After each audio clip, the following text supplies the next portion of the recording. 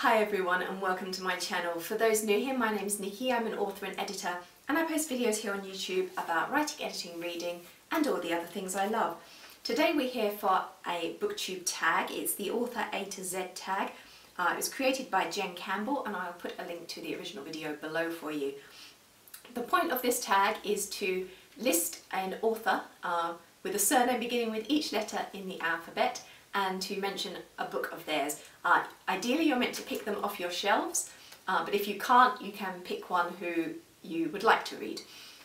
In my case, I managed to find books on my shelf for every letter except X. However, I realised I had read a book by an author called X, I just don't have a copy here anymore. So these are all books that I have read and enjoyed.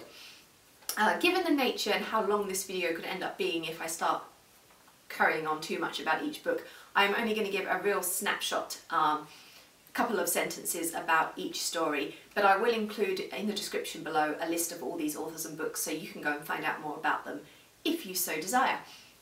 So with no further ado, I'm going to crack straight on into this collection. So start off A. Katherine Arden, The Bear and the Nightingale, which is the first book in her Winter Night trilogy, which is a fantasy series based around Russian mythology and folklore. B. Mikhail Bulgakov's The Master and Marguerita, which is a fascinating story in Russia with talking cats and all sort of mystical goings on. Letter C. Wilkie Collins, The Woman in White, one of the great classics of Victorian melodrama. D. Osamu Dazai, No Longer Human, which is a really major Japanese literary work. It's a little bit of an existential crisis kind of tale. E. Per Olov Enquist's The Visit of the Royal Physician, which is a fictional account of Johann Friedrich Strunzi's involvement with the Danish court and in particular the Danish Queen. F. E.M. Forster, A Room with a View, which is one of the great classic books of Edwardian literature and also has amazing Tuscan and Florence scenes going on in the story.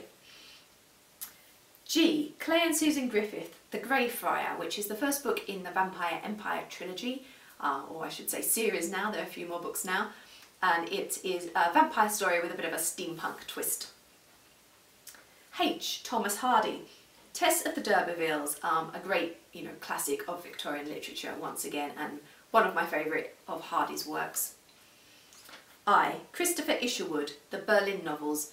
These are the stories upon which the musical Cabaret is based. J. Elfriede Jelinek, The Piano Teacher.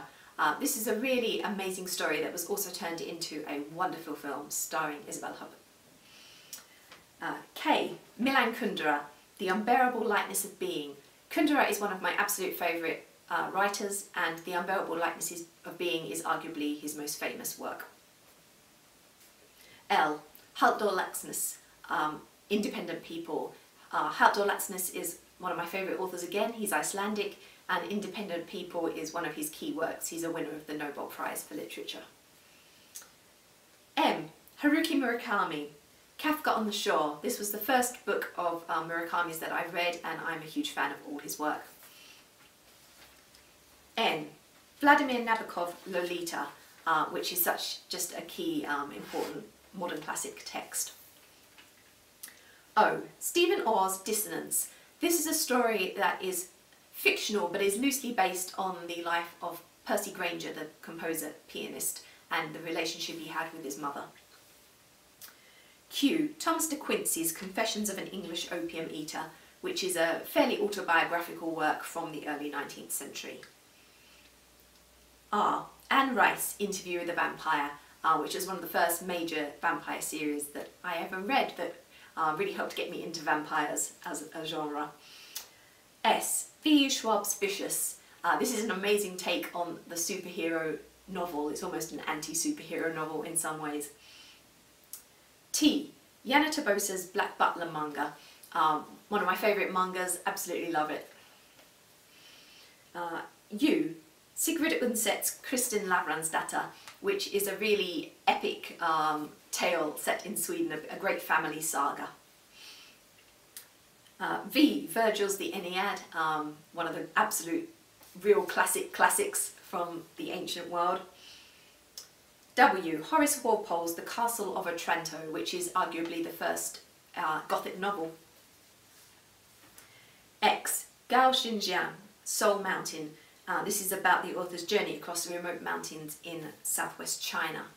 It's kind of a story of discovery. He was diagnosed with cancer, but then it was discovered that the next scan was clear. So this was his way of appreciating his second chance at life, if you like. Y, Chelsea Quinn Yarbrough, Better in the Dark, which is one of my favourite novels from her historical vampire series, the Saint-Germain series.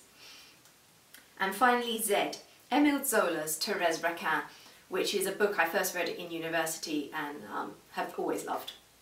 So that was my author A to Z. As I said, I'll pop my answers below for you in case you want to check out any more about these books.